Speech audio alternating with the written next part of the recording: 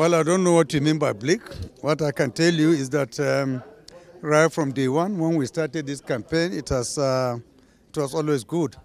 But the impact of social media, propaganda of some of the contestants distorted the entire picture of what was on the ground. But to God be the glory.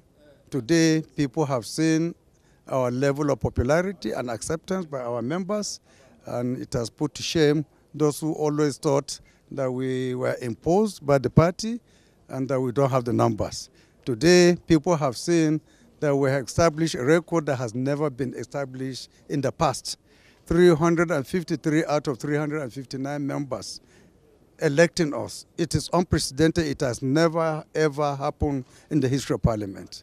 Right. Now, what do you tell Nigerians? Because already some people are afraid that the new National Assembly, it's talking about the 10th one, might be a rubber stamp in the hands of the executive, being that you already favor right from outset. Well, if you talk about rubber stamp, look at the acceptance rate, those who have elected us across party lines. Almost all the whole entire PDP, SDP, ADC, and all other minority parties voted us. So if they felt that we are going to be rubber stamps, do you think they will elect us? No. They believe that we will safeguard the sanctity of the National Assembly, the legislature. We will always separate our independence, and we will relate and be able to harmonize with the executive where necessary.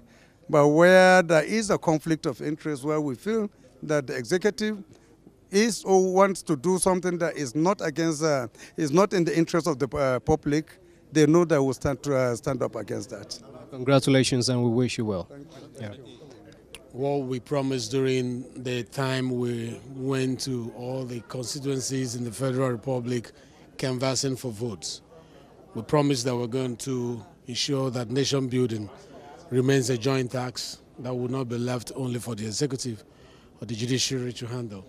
We promise that we are going to be there to make sure we add our own bricks to the nation building wall. And these will extend to creation of jobs, reduction of poverty, policies that goes into enhancing our energy sources, policies that will help us create more local content usage in this country, manufacturing that will help us reduce importation and increase exportation, that will stimulate our economy.